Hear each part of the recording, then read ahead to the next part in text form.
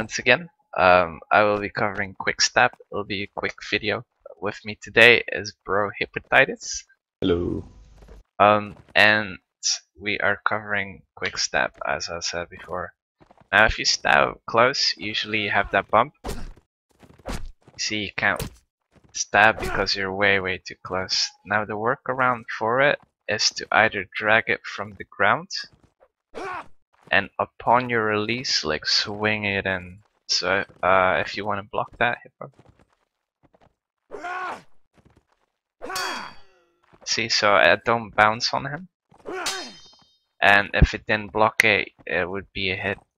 The better way to do it is if you just like do down a little bit, then your sword automatically lines up right here.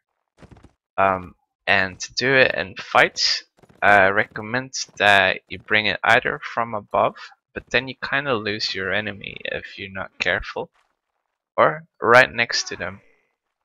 I prefer to bring it in from this angle right here, so next to the head. And you see, it's as soon as I release it, it's an immediate hit. So if this happens in a fight, then that is, can you block again?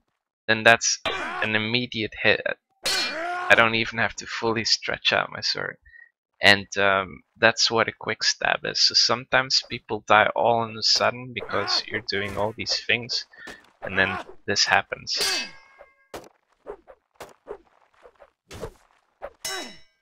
See, so I can really like go around and drag it out and bring it back in.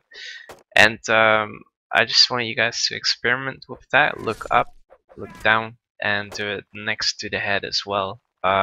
Feel free to have a dual partner and figure out what are just the regular bumps that won't work and the ones that will work.